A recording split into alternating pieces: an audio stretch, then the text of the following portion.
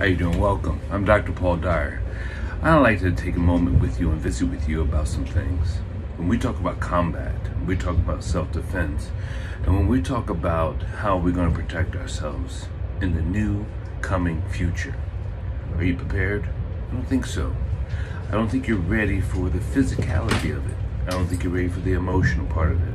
And the reason why I say that is because even giving these seminars and talking to people how they feel things about emotionally, they are very skeptical about what they are able to do, what they can do, and what they've been trained to do. It is not always the same to understand what your abilities are. It's really how you can utilize them. And if you can't utilize your abilities to full potential, then you're going to lose.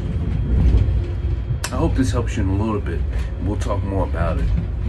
I'm Dr. Paul Dyer, and I hope you are ready to be prepared.